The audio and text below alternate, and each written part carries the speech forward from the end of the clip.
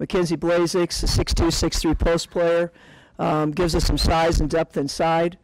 We got Sarah Schuin. She's a transfer from Quinnipiac, a grad transfer from a program that's been to Sweet 16s. She's coming off an injury, so we're looking forward to her as she gets full go. Carolyn Waleski is a walk-on from Illinois that is athletic and really helping us inside. And finally, Janiyah Ephraim from North Carolina, who gives us some length, a defensive stopper, and is gaining confidence every day. I think the biggest thing from last year to this year is just, we're in a different place. Last year we were trying to develop our culture. Now I'm not teaching everybody everything. The upperclassmen are helping teach the new kids, and the energy in the gym is just a whole lot different, and we're moving in a different direction that we're pretty excited about. Questions?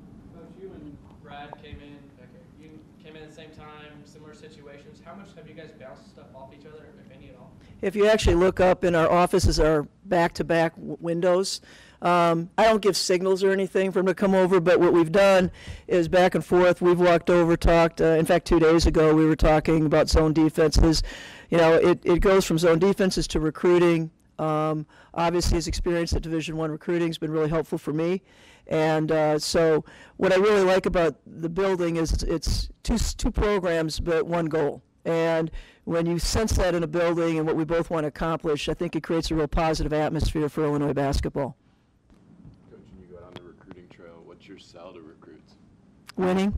I think the biggest thing right now is that, there's an opportunity here, a unique opportunity. I'll call the kids right now that want to be an Illinois Brave. I want brave kids because you want to change something and you want to make a difference, and we're building something special. But there's going to be people out there that go your history and want to use that. And I actually told kids right now when I recruit, I really don't even drive with my rear view mirror anymore. I know that doesn't sound very safe, but my point is I can't look back anymore. We're not looking back, we're looking forward.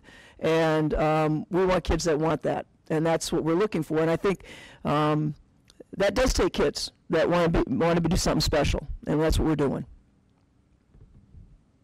Nancy, is there anything that you discovered or learned about the Big Ten Conference and style of play and all that you didn't see ahead of time? Is there anything that stands out to you about the Big Ten Conference? I think when you're watching Big Ten on TV and then you're standing on the court and watching them run out in front of you, there's a difference. I think the thing that I noticed was, the size and quickness. I mean, when you're sitting on the court and watching that, the speed of the game, the height of the game. I've watched plenty of Big Ten. I've been at games, but I think that was the thing that I knew that we had to address. It's just the quickness and the size and the athleticism. I don't think I was shocked by it, but I think until you have to understand that, we have to recruit, we have to be at that level to compete there.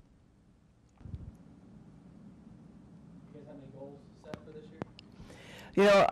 I've done this for a long time, and even when my teams were in a different situation where I was at, my goal is never to say, hey, win a national title. When we wanted to, when we did, but I think you state that goal of, our kids right now want to get in postseason.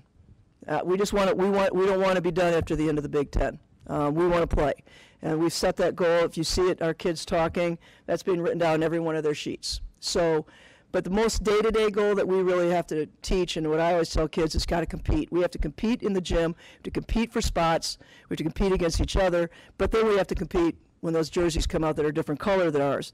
If you teach that competitive energy, I always think that the score starts taking care of itself. And that's what we're trying to instill. And now in the gym versus last year, where I think we were trying to get to understand each other, understand what I was talking about, understand what culture I was trying to develop. Now we're not talking about that stuff. Now we're talking about competing and winning. And when you see the kids write that stuff down, I don't think I saw that in last year's goal sheets. Okay, now we're starting to turn a corner where we're like, okay, because you have to have that final goal, but the competition is what we're trying to make sure that just that gritty competition level that I think wins ball games for your teams.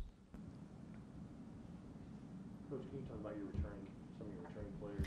Yeah, I mean, I think we have a lot of returning. We with Alex Whittaker at the post position, she's a phenomenal player. I think she just makes plays. And that's what's kind of, as a coach, you know, you can draw X's and O's, but when a kid just goes out and makes a play, and she's one of the more, a kid that I don't sometimes want to touch too much because that turnaround fadeaway jumper, sometimes I want to be balanced, and I'm like, no, it goes in. Good. That's all I really care. The thing goes in. I think Brandy Beasley at the point guard, where last year I think I'm an old point guard, and a point guard relationship where we understand the tempo together. She's kind of made that next step. She's becoming our core presence.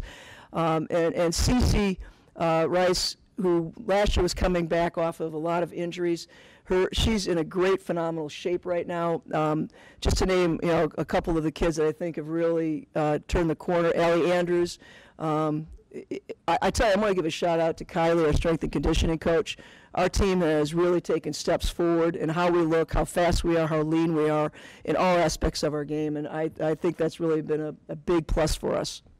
Is there one player, area, group that has exceeded your expectations so far? One player? Area, group. You know, right now I think it's a collective shout out to them all.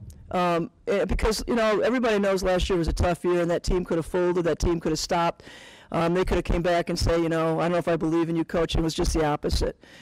These guys, you know, when they wear these Illinois uniforms, they're taking a lot of pride in this, and they want to be part of this change.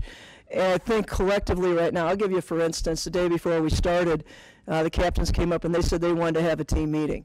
You know, sometimes when coaches hear that, you're like, something, you know, what's going on? It was just the opposite. They were trying to be proactive. They were in the locker room talking about, okay, how do we talk to each other on the court? How do we compete with each other? How do we get to know each other even better? That's a pretty good sign when your kids are doing that without a coach doing it, and it wasn't when something was wrong. You know, team meetings are not fun when something's wrong, but when the kids are holding them because they want to be proactive, I think that's a good sign of the chemistry and where we're headed. You want to compete for postseason. Looking at a player like Alex entering her senior season, is that something that you can kind of see maybe the team kind of getting behind, you know, kind of wanting to do that for a player in her final year given so much of this program? I think that every team, if you're not playing for your seniors in some respect, I think they are. I mean, Alex is, I mean, it's funny because everybody, we have such a list of teams we want to beat. You know what I'm saying? It's growing. And I know Alex has some games that's really, really important to her. But if you just hear the energy of them going, we want to play postseason. When your leaders are saying that, when your captains are saying that, and if you watched Alex play, she plays with such heart. How could you not want to win some ball games? How could you not want to play postseason for those seniors? So yeah, we have heart here, and those kids definitely feel that for their upperclassmen.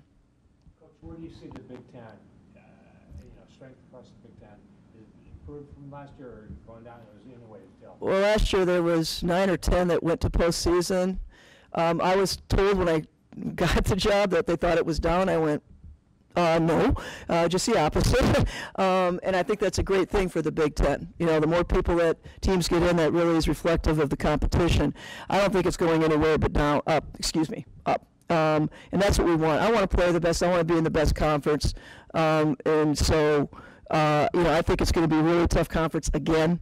I hope we get 9 or 10 in, but I want to be one of them.